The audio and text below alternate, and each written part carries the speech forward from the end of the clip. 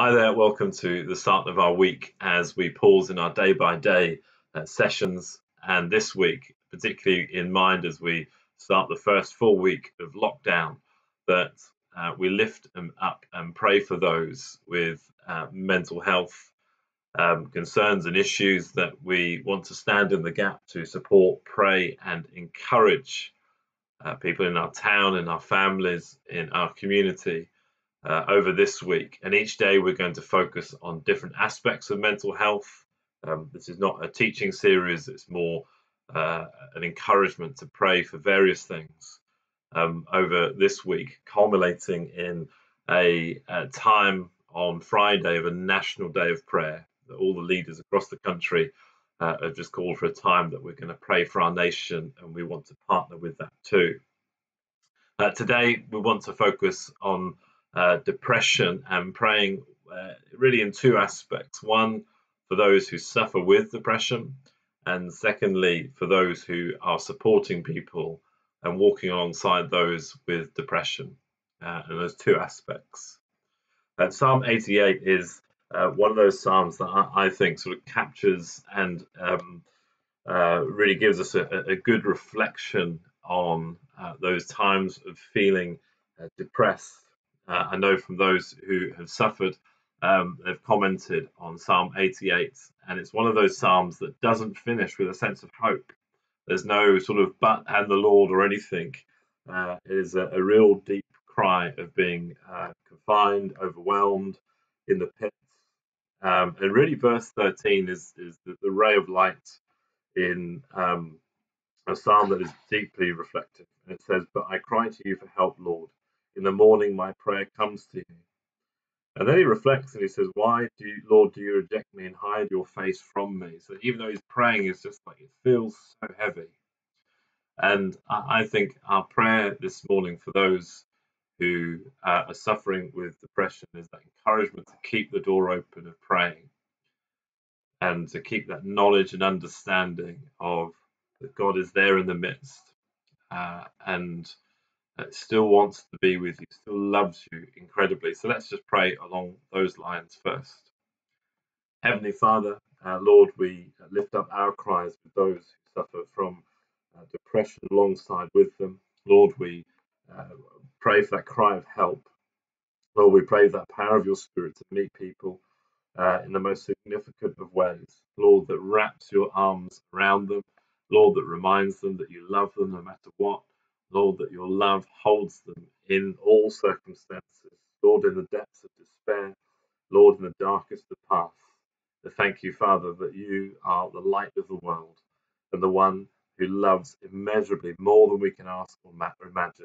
So we pray, Lord, this morning, today, for those who we know in our families, those in our community, those in our church family, those in our nation that are suffering from depression. Father, we pray for your arms of love, that depths of your light and grace, Lord, to reach into all that they are, Father, and hold them. In Jesus' name, amen. The other aspect I want to pray for this morning is for those who are supporting and walking alongside those who are suffering with depression.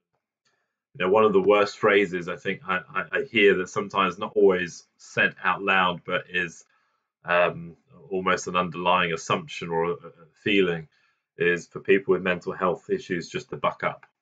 I think it's one of the worst things you could ever think or say, because if it was that easy, people would do it.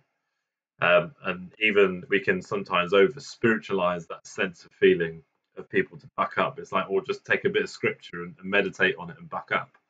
Well, if it was that simple, everyone would do it and it would be fine, but it's not. And I think one of the things when we come to pray for those who are supporting people with mental health issues like depression is that actually you come to a place of, I don't understand, I don't know everything, I don't have all the answers to a changing, multifaceted um, illness that I can't put my finger on and just say this is what you need, because it changes day by day, moment by moment. And so actually coming with a sense of helplessness and a sense of service and really just trying to walk alongside someone as a good friend does is the best starting point. And so we're going to pray along those lines, and we'll just pray together for those who support and are ministering to each and every person who is suffering from depression. So let's pray. Heavenly Father, we want to come and acknowledge our weakness this morning. Lord, we don't know everything. We don't know all the facets. Father, for someone suffering depression, what they're thinking, what they're going through, we want to acknowledge our weakness and our helplessness, Father, in knowing what the perfect thing is to do. We pray for your wisdom. We pray, Lord, for that love of God to be poured into our hearts, Lord, so that we know what love means to those that we're walking with, those that we're seeking to love. Lord, we know when to speak and to keep making contact, even if we've been let down. We know when to sort of give some space.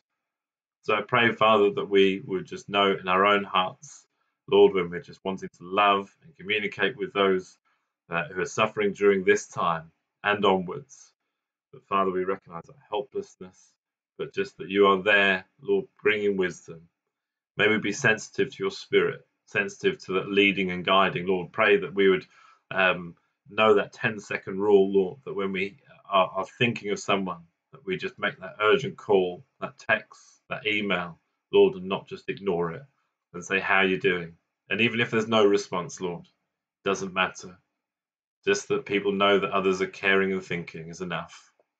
So help us to do that. Help us to be wise. In Jesus' name. Amen. Well, God bless you this week as we continue to think and pray for others